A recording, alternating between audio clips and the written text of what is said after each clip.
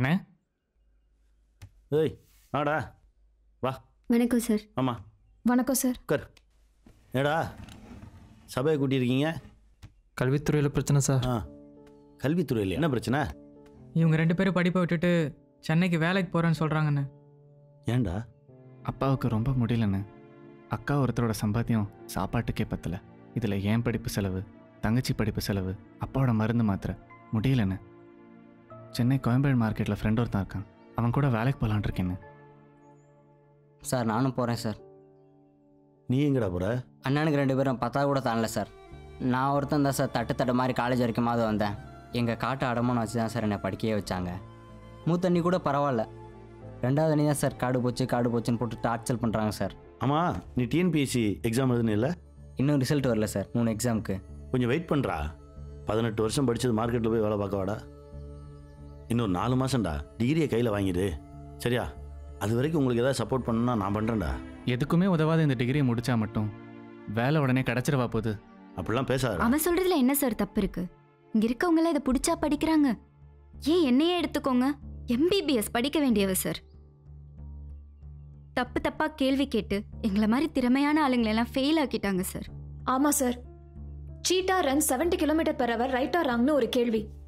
அதுக்கு தமிழ்ல என்ன சார் அர்த்தம்? சிறுத்தை மணிக்கு 70 km வேகத்தில் ஓடும், சரியா தவறா? இதானே சார்? ஆனா என்ன கேட்டிருந்தாங்க தெரியுமா சார்? சீதா மணிக்கு 70 km வேகத்தில் ஓடும், சரியா தவறா? நான் எந்த சீதாவை நினைக்கிறது சார்? தவறுன்னு எழுதிட்டேன் சார்.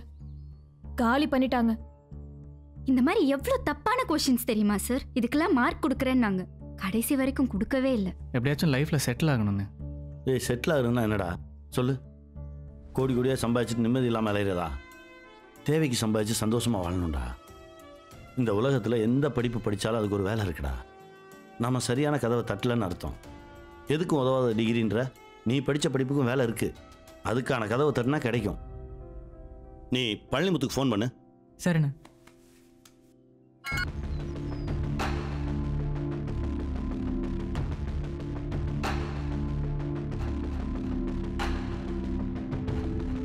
ஓகே சார், நான் பிஎஸ்சி முடிச்சுட்டு அப்படியே ஐஏஎஸ் எழுதலான் இருக்கேன் சார்.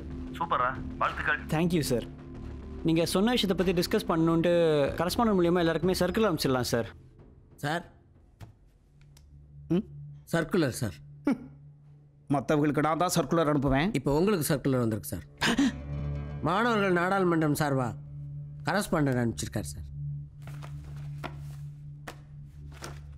இதை படிய.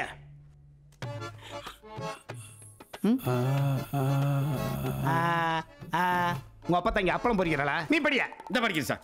என்னாச்சு? வெள்ளல் சார். வெள்ளத்துல பாக்கெட்ல எப்போது கண்ணாடி இருக்கணும். காவாயில வலிக்கு விழுந்தா கட்டம் போட்டு யார் பதில் சொல்லுவா? மாணவர்களின் எதிர்கால நலன் கருதி பேச உள்ளதால் தாங்கள் அவசியம் கலந்து கொள்ளுமாறு கேட்டுக்கொள்ளப்படுகிறது. Through correspondent. எவன் அழைச்சி எவையா போறது?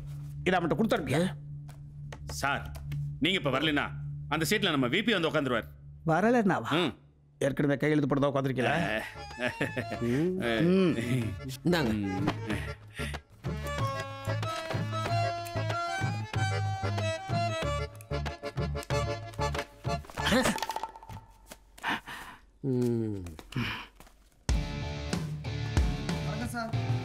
வணக்கம் சார். வணக்கம் சார்.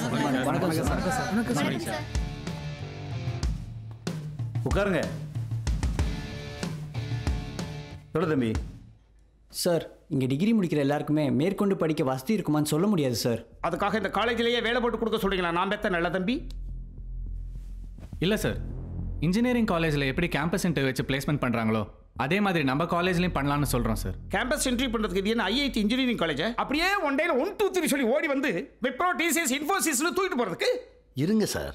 ஏன் சார் ஆரம்பிக்கும் போதே தடையை போடுறீங்க? தமிழ் இது ஆர்ட்ஸ் அண்ட் சயின்ஸ் காலேஜ். ஆஃப்ரைன் அராத்து பசங்க. How it's possible?